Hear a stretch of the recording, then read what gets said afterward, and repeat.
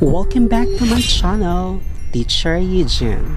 In this video, I am going to present to you the guide for the activity sheet developer or writer. The parts of the learning activity sheets, particularly milk-based. The format I am going to show you is the format we used in our school, adapted from our school's division. Of course, first is the cover page. This is our example of our cover for MAPEH. Inside of it are the parts of the activity sheet, which is the ELEA. Explore, learn, engage, and apply our assessment, and sometimes we add another A for additional activity. Let's have an explore. This is the part of the activity sheet or worksheet wherein the teacher can give an activity that will help the learner recall his or her previous learning. Also, it will facilitate if the said activity will help bridge the learner's past experiences with the new lesson.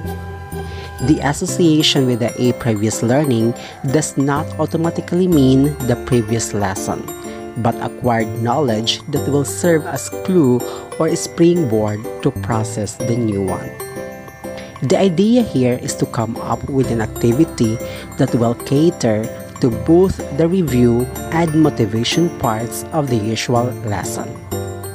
Next is learn. In this part of the activity sheet or worksheet, the new lesson will be introduced. A number of authentic materials may be used to introduce the lesson. Also, important concepts should be emphasized here. The teacher can present the lesson in a creative way instead of just simply giving out the lesson or concepts.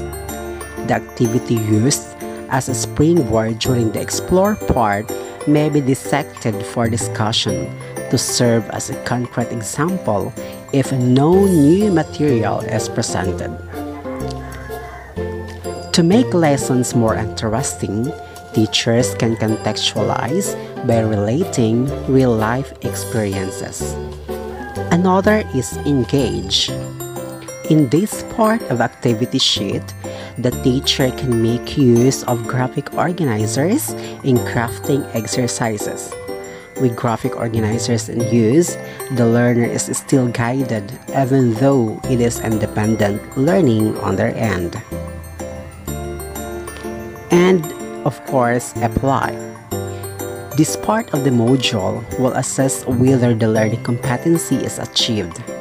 The teacher may give exercises that will enable the learner apply the learning to a real-life experience and engage in higher cognitive thinking such as problem solution, cause effect, etc. I have mentioned earlier the additional A, which stands for additional activity. Usually, we give additional activity to support engagement of learners towards the given task.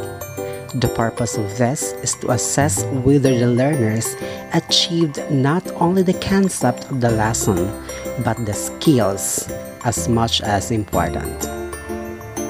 By the way, in our class, we follow the standard on paper size A4 and font Bookman Old Style or Arial and size 11.